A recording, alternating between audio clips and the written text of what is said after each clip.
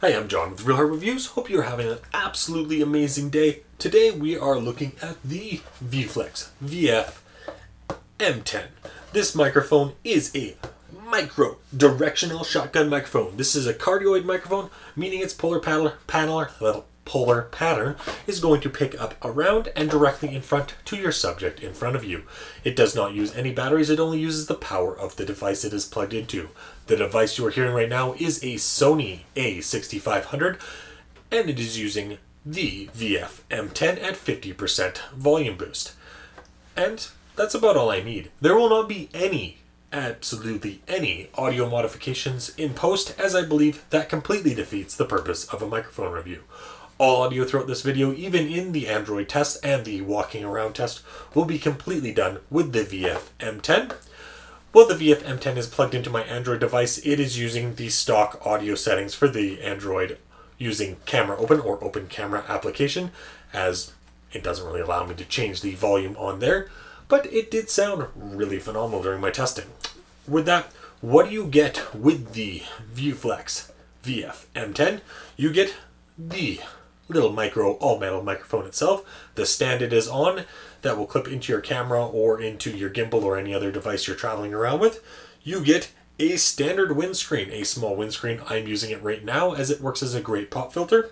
You are getting the mic wind muff. This is this nice fluffy guy right here, and it works quite phenomenal. I did some testing with this little muff here outside during a little bit of a windstorm, and it sounded pretty good. I didn't get a lot of wind in the background, but you could still pick up obviously other audio like cars and things like that in the background. You get two cables with this. You get a smartphone adapter cable for Android and iOS devices where it should plug directly in as long as you have a 3.5 jack.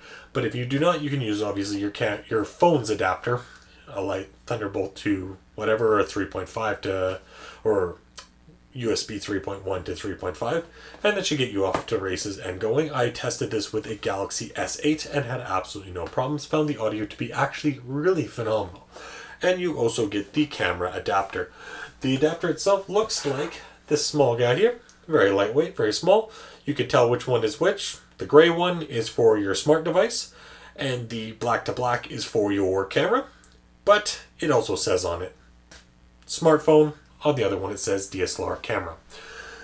It's small, it's lightweight. The camera itself, or the microphone itself, and the cables are very lightweight and very easy to carry around.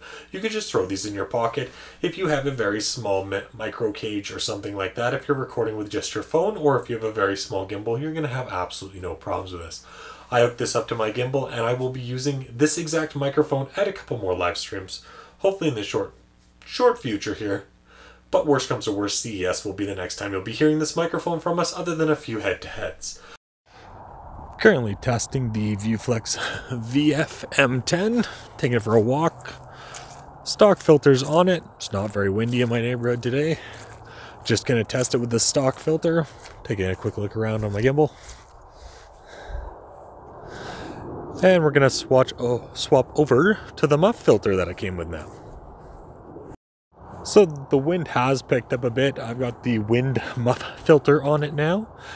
It's quite a bit larger now on the camera with this, but just going for a quick walk, don't see any real problems. So if you do outdoor streaming, like hikes and things like that, this should actually work pretty well for you.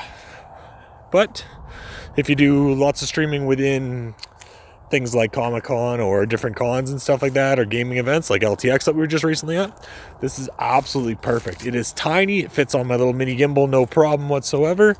And with that, we'll go back to our testing inside. Thanks.